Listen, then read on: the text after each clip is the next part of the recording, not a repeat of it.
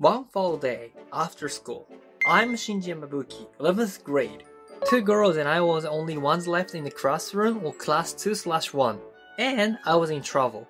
I was faced with two ultimate choices. I was asked out by two girls from my class, and I wasn't quite the pickles. I want you to go out with me. First, is this new student that moved here from Yamaguchi Prefecture about a month ago. I know it's not good to talk about the people's looks, but she has a little to no boobs. She has a long black hair with a blonde heavy haircut. But she's tall and her physique is like a model. She doesn't look or act very bold, and she has gained a nickname, plain and simple. This is Kanako Yamashita, and she has asked me out. We were assigned seats next to each other just the other day.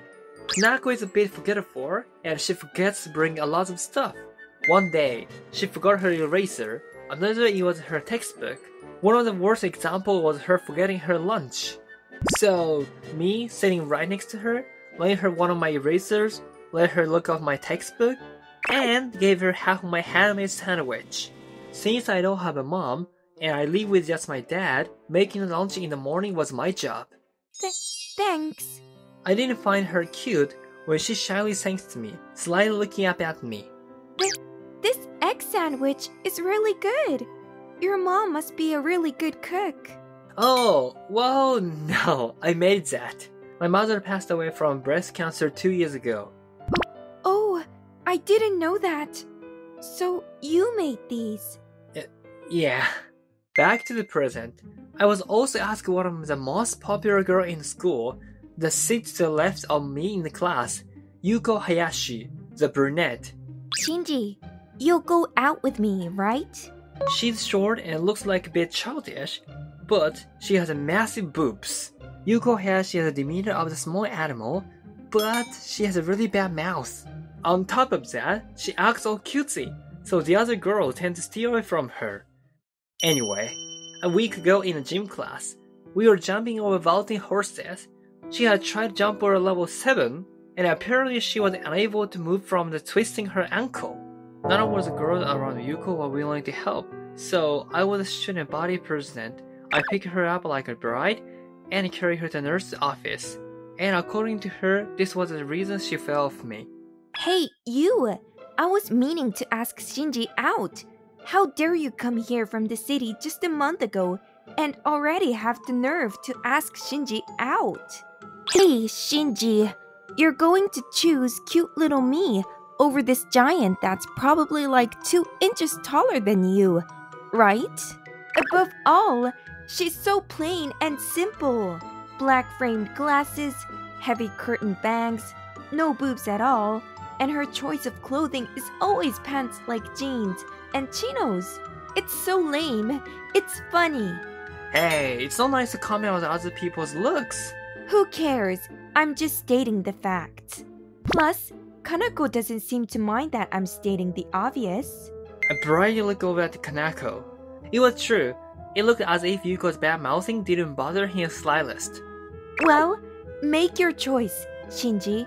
Said Yuko. Huh? I say. What do you mean? Huh? Both Kanako and I asked you out, so now you have to choose which one of us is going to be your girlfriend. Well, not that there's much of a choice. Of course, you'd prefer me, who's cute and has better fashion sense, to be your girlfriend and walk by your side, right? Yuko wears a scarf every day. I'm very sure what I'm at. On the other hand, as mentioned earlier, Kanako always wears pants. I can't really make a choice right this instant. I need to sleep on it. I need to think it through, so give me until tomorrow. Yuko puffed up her cheeks to my response and said, What? She protests, and Kanako says, I understand. And nods compliantly. Then, both girls leave the room. I'm exhausted, so I gather my things and leave the classroom and head back to home. The next day after I got asked out by two girls, I arrived at school to find that there was an incident. The classroom is a lot of first years as usual. The seat to the right of me. There is something different about Kanako Yamashita. Good morning, Shinji. Who are you? Oh, you. It's me, Kanako, No way! do you think it looks weird? I tried to retire the plain and simple label. Yuko calling me plain and simple over and over again made me want to put my best foot forward. It's not weird at all. I was startled and shook my hand back and forth in front of my face. Plain and simple looks so different today. She's so hot. And she's gotten layers in her hair and it looks a lot lighter. And she dyed it blonde. You dyed her hair blonde from black yesterday? And you touched glasses and put on makeup. No fear. Technically at our school we are allowed to dye our hair. Technically we are to wear in our own closet or school uniform. But then Yuko stood up from her chair. She patted on her skirt as she said to me, Do you think this length will pass the school protocol? You can't see my underwear underneath, can you? I glanced over briefly, not knowing where to look, especially at her bare legs. You might be cutting it close. I think you might need to make it a little longer. Oh, okay. She obeyed and unraveled her skirt to make it a little longer. Is this okay? Sure. Anyway, you have really pretty legs. Oh, I used to do classical ballet, so I guess they're in okay shape. Kanako said modestly, but from Guy's perspective, it's out of this world. It's way too pretty. The classroom was possibly because of the Kanako. It was because she looked totally different. Everyone in the class was talking about her. Hey, Plain and Simple had a huge transformation. Ooh, her face is so cute. She doesn't have boobs, but her legs so long and pretty. Blonde looks so good on Plain and Simple, they said. Later, Kanako's love rival had arrived at school. Yuko entered the classroom.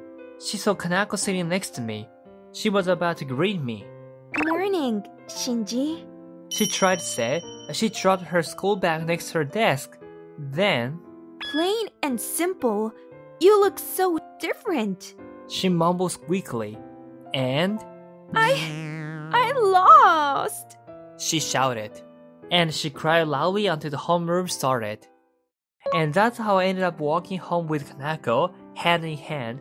I asked Kanako on her walk home. So, why are you Plain and Simple until yesterday? Oh, I don't like being the center of attention. I don't like special treatment. I gave a response that wasn't very clear.